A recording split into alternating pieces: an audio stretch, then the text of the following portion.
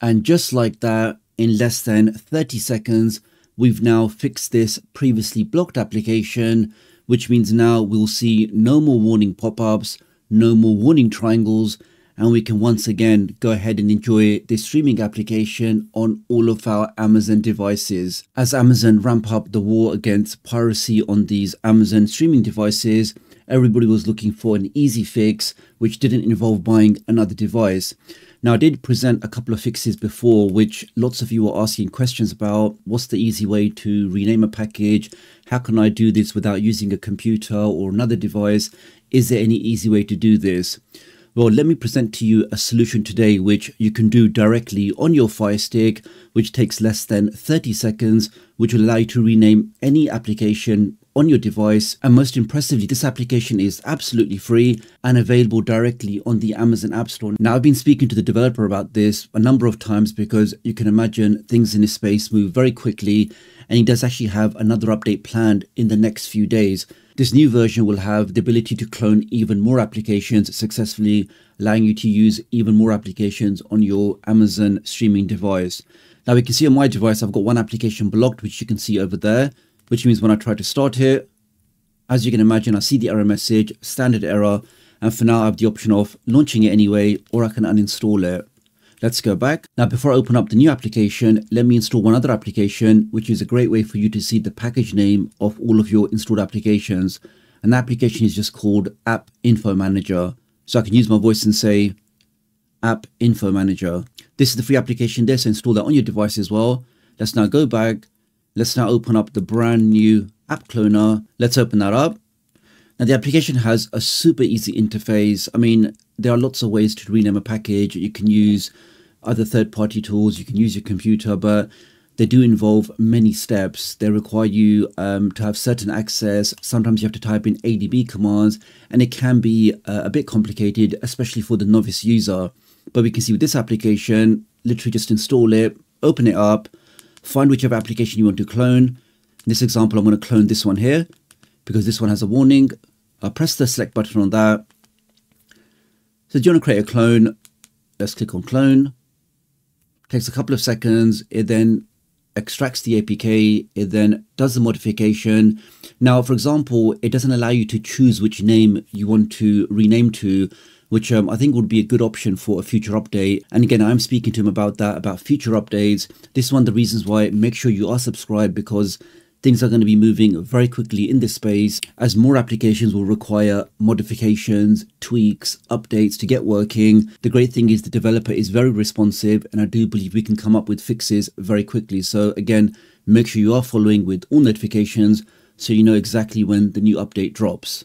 I can now click on install. Give that a second.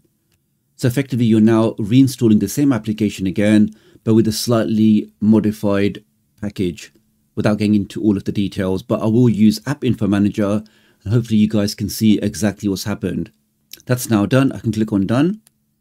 Let's leave this application as is. Let me now press the home button. Now, before we continue, let me just quickly share this QR code that if you are looking for a fantastic offer for a ridiculously fast VPN, stay safe online, change your IP address, access geo-locked content, protect your privacy, you definitely want to go ahead and scan this QR code for a superb discount. And let's now open up App Info Manager. This now goes through all of your applications, builds a list, and you'll be able to see exactly what you have installed on your device, and more importantly, what is the underlying package name of your application. I can see now 133 applications. Let's scroll down. So we can see here, for example, is the original application, which has the warning and is blocked.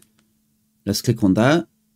Now pay attention to what you have in the brackets at the end. So that is the current package name, and that's the one that gives you the warning. So you can see the name there. Let's now go back. And this one here is the newly cloned one. Let's open that one up. Here we are. And we can see the difference there. So that's basically what's happened now. So the application has been cloned and the name has been automatically or dynamically changed. Let's now go back. Now, the most important thing of everything is if I now look at my application list, you'll notice that this one over here has that triangle. This one over here has no triangle. And if I now click on that, we can see the application should work just like the previous one. And I can now once again see all of the content in here. I can click on one of these as a random test, try that out, and that starts playing straight away on my device. Let's now press the home key. So we can see this example, the clone worked successfully. I was able to start the cloned application, and once again, we have no warnings on that particular application. So that's working fine. Now, as I mentioned at the start, this is going to be a work in progress. There's going to be lots of updates needed, lots of tweaks. I have tried cloning other applications, like for example, this one here, and this one actually fails during the cloning process. So again, it is going to take some tweaking, adjusting, modifying, but essentially the framework or the foundation is there. And using this brand new application, we'll be able to clone any application on our Amazon device. And once again, allow us to use those applications, even though the original ones were added to the original blacklist. Now, to get this application on all of your devices, just go over to your search, click on that, and just type in the word app. I mean, this is a brand new application. It's only been out for a few days. And just type in cloner. You can see it's not even in the list, but if I type in app clone, let's click on that. Scroll down. Oh, it's not even in the list here. Okay, so let's go back again. And let's type in the full name, app cloner. Scroll down, and this is the application there, guys. So you can see brand new, no reviews.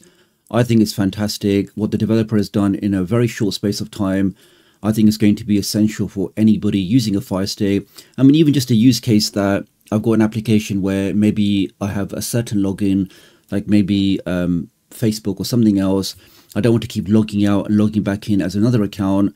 I can just use app cloner. So I've got 2 copies of the same application, each configured with different credentials, so I can quickly switch between them. So I think it's a fantastic application. The only thing that I would suggest that if you are going to be using certain applications, especially in the current climate of all of this data leaking and, you know, people having their devices hacked and everything else, everybody should be using a VPN just to protect their device, also to ensure that the ISP can't throttle you. I think a VPN is essential for all of your streaming devices.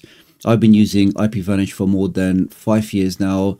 I believe it's the best. It gives me unlimited connections, which means I can install it on as many devices as I like. All of my Fire Sticks, my laptops, my phones, tablets, all of those devices are covered with a single license. And to get all of that at a fantastic price point for just over $2 a month, it really is a fantastic offer. Using my link does help support the channel, so many thanks for doing that. And again, at this price point, it's definitely worthwhile checking out. So really appreciate your support. Do like and share this video, and I'll hopefully catch up with you guys real soon. Thanks.